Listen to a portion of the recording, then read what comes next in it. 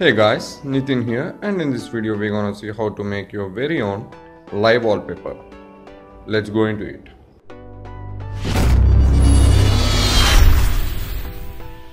To make your very own live wallpaper, we need to go into the Play Store and search for Live Wallpaper, and here you can see the logo. Download it and install it. I'm gonna click on the install and accept. It's gonna take some time to install the app, so I'm gonna skip the video now. And here you can see the app has been downloaded and it's installing, and now we need to click on open. And here we can see effects.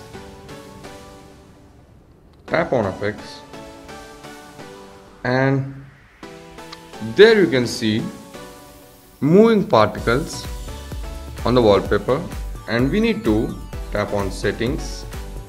Click here, and here you can select your very own stars, and you can also select your particles, and you can also select your intensity of the particles.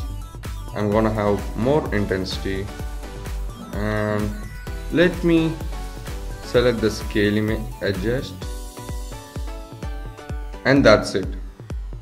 Let me check my wallpaper, and here you can see the particles moving on the wallpaper, and the live wallpaper is ready to set. And we need to click on set wallpaper, and that's it, and done. And here you can see on the screen the wallpaper, the particles are moving.